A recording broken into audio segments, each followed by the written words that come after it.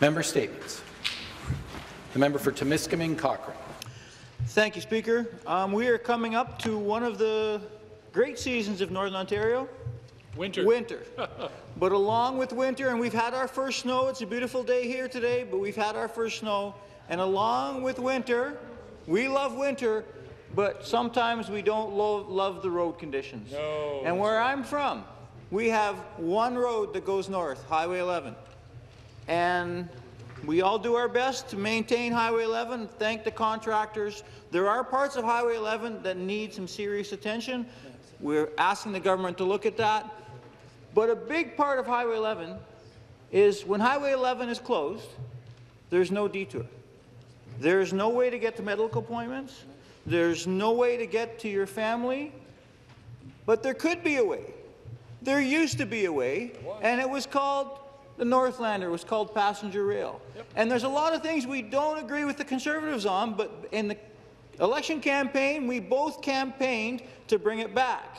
There are a lot of people in the north who are working very hard, putting plans together to bring it back.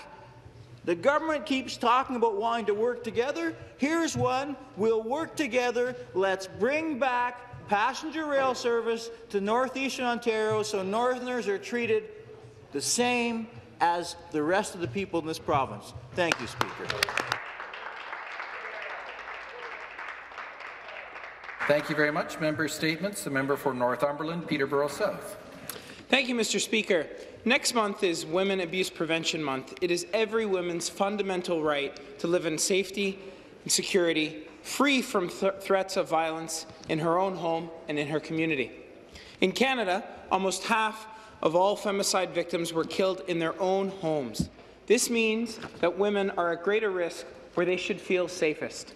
Mr. Speaker, in Ontario, 83% of reported spousal violence victims are women, with Indigenous women being 2.5 times more likely to experience spousal violence than their non-Indigenous counterparts. My own riding is not immune to the impacts of gender-based violence against women. Mr. Speaker, this past year, Cornerstone Family Violence Prevention Centre in Northumberland County provided service to more than 2,000 women, children and youth, operating at an occupancy rate of 127%.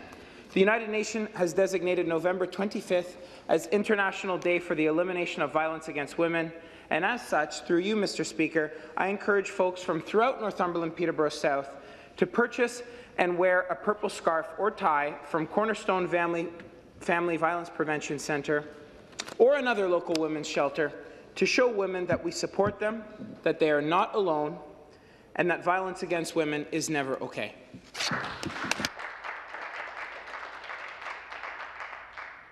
Member Statements. No motion. Didn't you just have one? Member Statements. No, he didn't. Member for Sudbury. Thank you, Speaker. Last week, my nails were painted pink as part of Breast Cancer Awareness Month, and today is Early Childhood Education Appreciation Day, so it feels appropriate to share a story about an incredible Sudburian that I recently met. Robin Simpson is an early childhood educator at Ernie Checkers Public School, and she's also a breast cancer survivor.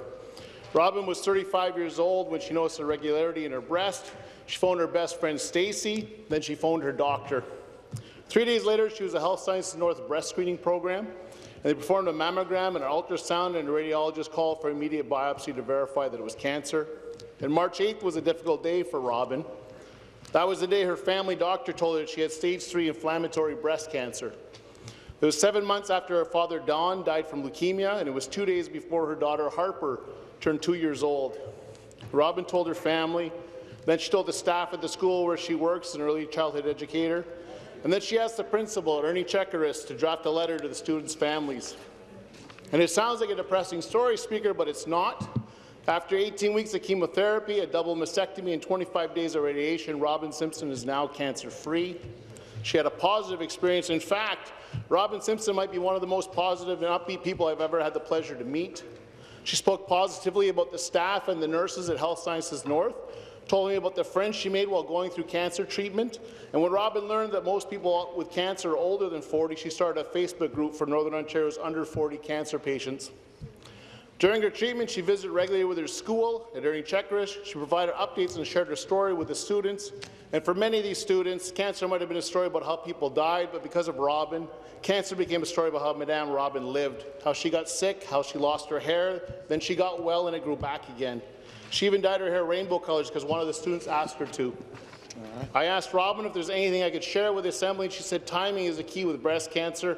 Inflammatory breast cancer causes death within 30 months. And because of Sudbury's breast screening program, Robin waited 4 days to begin treatment. Thank you. Thank you. Member statements. The member for Don Valley North. Thank you, Mr. Speaker. Last week, in my riding, I met with many of my constituents. One of them was Mr. Carl Mills, a retired lieutenant colonel who served in the Royal Canadian Air Force for over 25 years. He is currently a member of the 400 Squadron Historical Society. He highlighted the important work the Society is doing and the importance of military history in Canada. Mr. Mills is organizing a mission to recover an aircraft and remains of Richard Walter Reeser, a flying officer who crossed into Lake Ontario in 1953. He is also currently seeking sponsorships of $3,000 for 25 paintings of Canadian aviation history to honor the 100th anniversary of 400 Squadron. Mr. Carl Mills, one of my constituents, is doing important work to remember our men and women in uniform. I am glad to have met him, and I am working hard to be of service to him. Thank you, Mr. Speaker.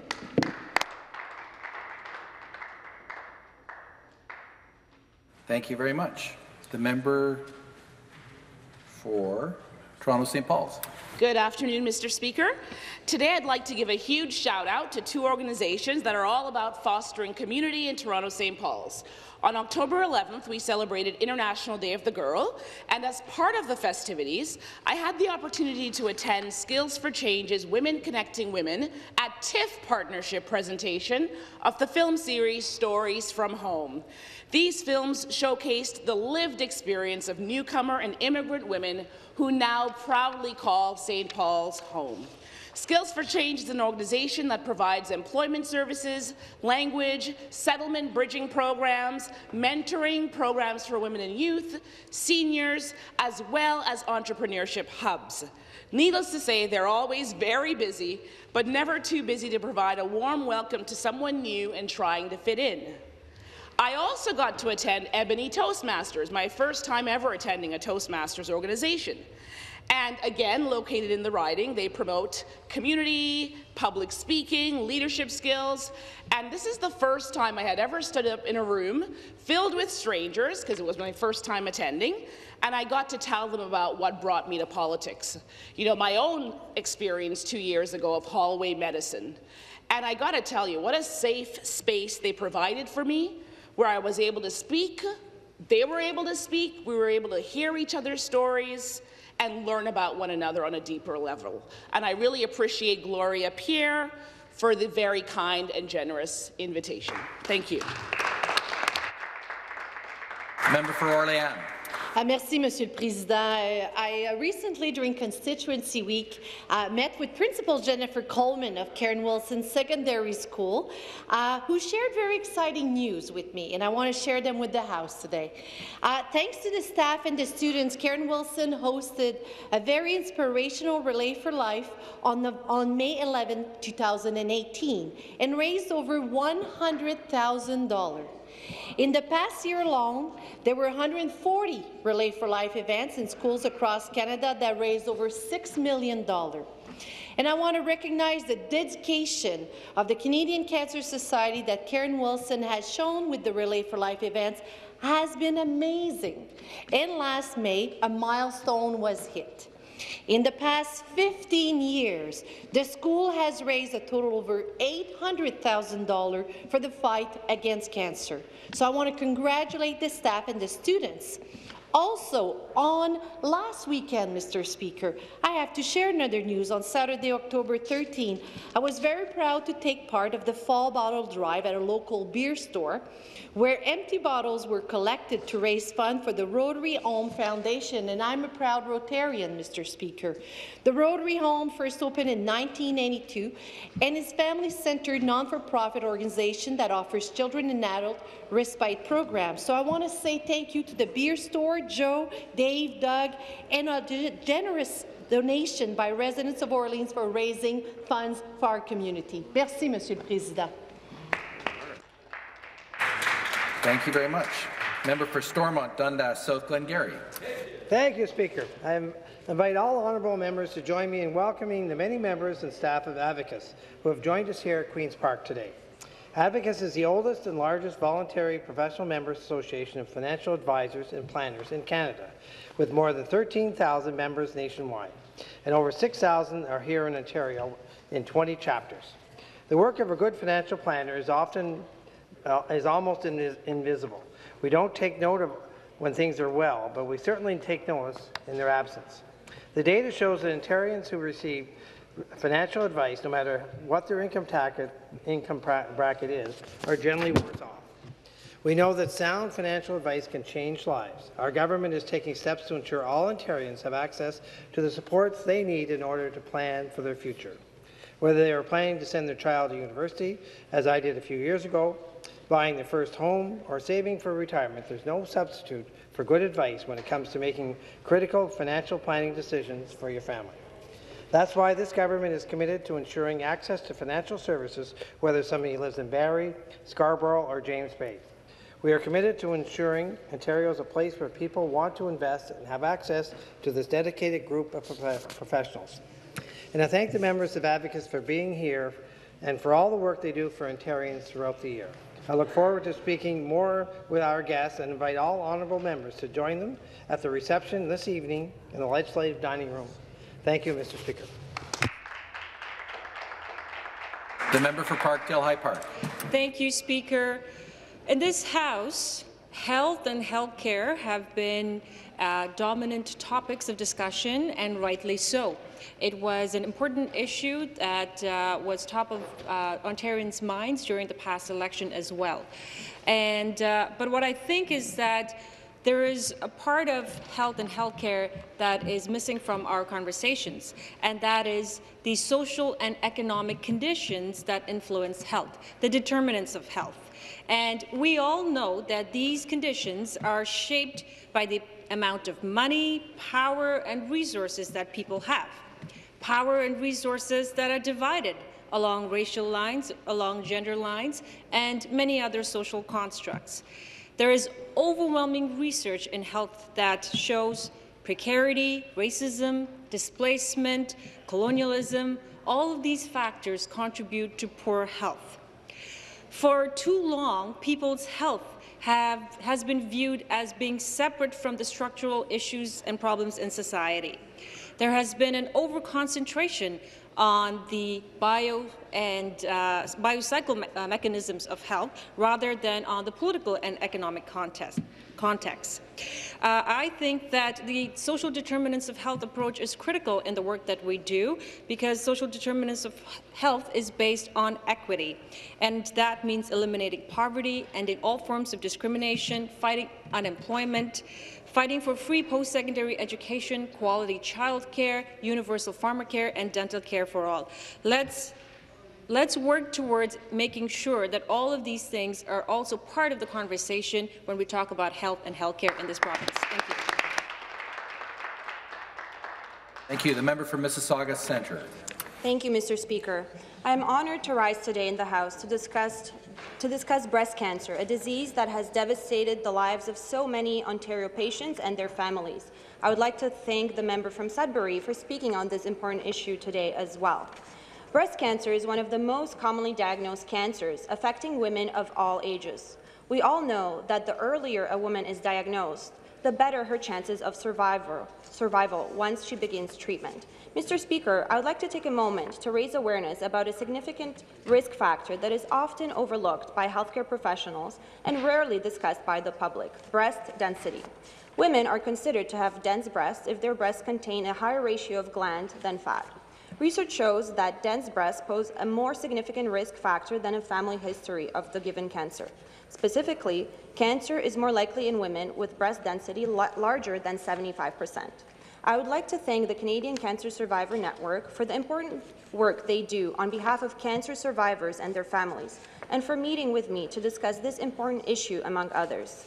Currently in Ontario, breast density information post a routine mammogram is not shared with family doctors unless patient's density is larger than 75%. We can do more for the women of Ontario, and I will continue, together with my colleagues, to advocate for patients in my riding of Mississauga Centre and across Ontario. Thank you, Mr. Speaker.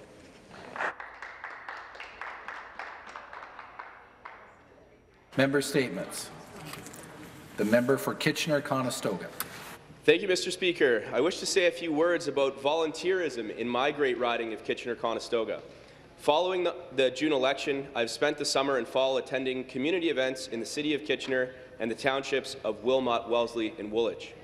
This year, as with years previous, I was struck by the hard work and dedication demonstrated by individuals who sacrificed their spare time to sustain our Summer Canada Day celebrations, rural fall fairs, and hallmark events like Oktoberfest, and not to forget the upcoming Remembrance Day commemorations and Christmas activities. Whether people participate through service clubs such as the Lions, 4-H, and the Optimists, or of their own initiative, these events, which attract hundreds of thousands of dollars to our communities, would not be possible without their help. Unfortunately, local organizers who I've met have communicated their apprehension about the growing difficulty of recruiting volunteers and donations in recent years.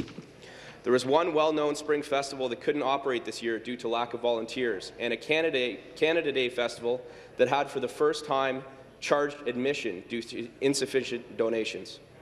I will continue my efforts to support hard-working volunteers.